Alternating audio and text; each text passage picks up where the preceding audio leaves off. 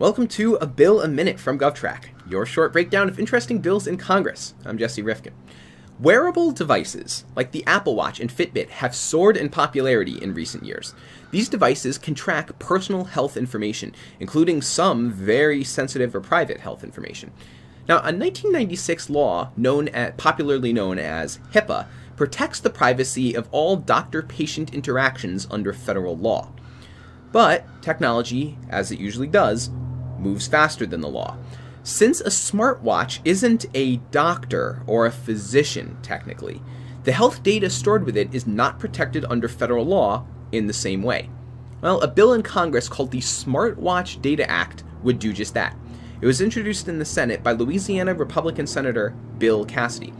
The supporters argue that the legislation is a logical and necessary extension of already existent and non-controversial patient privacy protections now updated for the digital age. But opponents say, not on my watch.